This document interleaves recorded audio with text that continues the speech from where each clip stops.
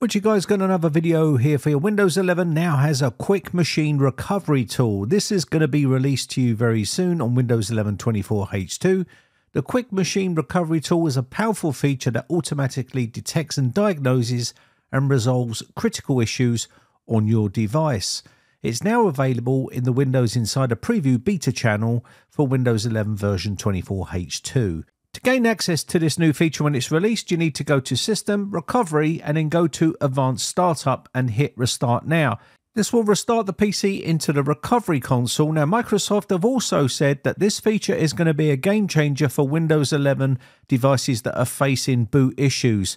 This will be able to scan your system and fix those boot issues that you might be having on your computer. So once we get to the choose an option, what we're going to do is come down to troubleshoot right here. So if you're booting from a Windows disk or you're booting into this option from recovery, so you can go down here into troubleshoot, advanced options, and there you can see the quick machine recovery. It says let your device search for solutions to repair itself, previously known as startup repair. But they've added a lot more functionality to this compared to what startup repair was, because that was pretty dismal. Let's face it, it never really fixed much. But this tool, they are guaranteeing, will fix a lot of more boot up issues that you might be having. So this will basically kick in when your PC is not booting normally. And what you will get booting into is this area right here.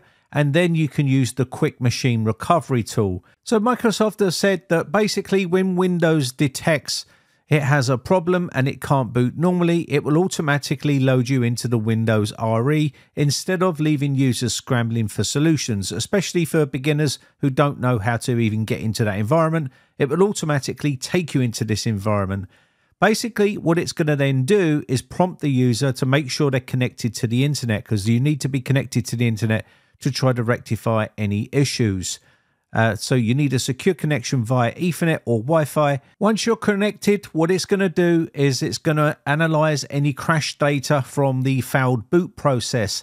This smart analysis helps pinpoint issues like critical bugs, problematic drivers, compatibility conflicts that might be preventing Windows from launching properly. Once your diagnostics is done, Windows Updates will then step in to deliver the appropriate fixes for you.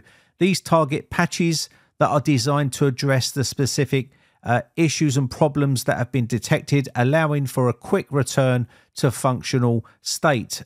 This is what Microsoft are announcing, and this is the way they're pronouncing it on their website. So basically, what you can do here is use this tool to try and fix a lot of issues that you might be having that are preventing you from booting up your PC. A lot of information can be found on the Windows IT Pro blog.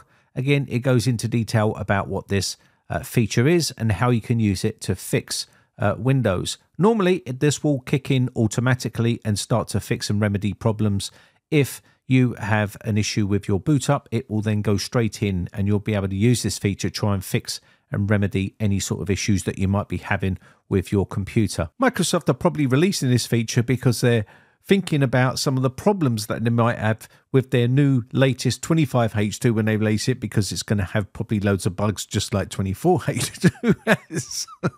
With that being said, I think it's a good added feature to have for Windows users. I mean, there's a lot of people out there that just don't know how to fix Windows, and again, this will take over, and hopefully it's just not another gimmick. Like the startup repair tool was not that great, in all honesty. It never really repaired anything. It just used to spin and says, we can't repair your PC. What do you want to do? Boot to Windows, or do you want to try again? That's basically what it used to do. And Microsoft have also broken it down here on how it works. You can see device enters recovery mode. You can see if Windows 11 version 24H2 encounters a critical failure preventing normal boot, it enters Windows RE. And I went through some of this already in my own words, but you can see right here, they've worded it probably much better than what I could. But you can see here, it just explains exactly what this tool actually does. So I think a good addition to Windows 11, because obviously with the amount of bugs and the amount of issues they're having, it will help people get back to the desktop and get back up and running. So, and Microsoft have left in still in the recovery section, fix problems without resetting your PC. These are just your fix-it tools. I don't know how good they are. I've never really used them and had much success with them, to be honest. But we do have fix repairs and problems using Windows updates. That does actually work and work pretty well if you've tried it. And again, we do have also the reset this PC option, which obviously is resetting your PC back to a working state by reinstalling Windows, basically. So that option's still available. And you have the advanced setup right here, which is what you would use to boot into it. Or you can use a bootable USB flash drive with Windows 11 on it, and it will then be able to recover it from there. That's probably your best option anyway. Anyway, I hope this video has been informative and helpful. And in all honesty, I know I was joking around and laughing, but at the end of the day, if Windows is going to continue with the amount of bugs and issues that it has, then this tool might just be your saving grace if they release an update and it actually botches your system and you have to, boot into that recovery option to be able to recover and get back to the desktop. The way these updates are going at the moment, they're not that great. 24H2 has been an absolute disaster in my honest opinion, and I've still not installed it on my system.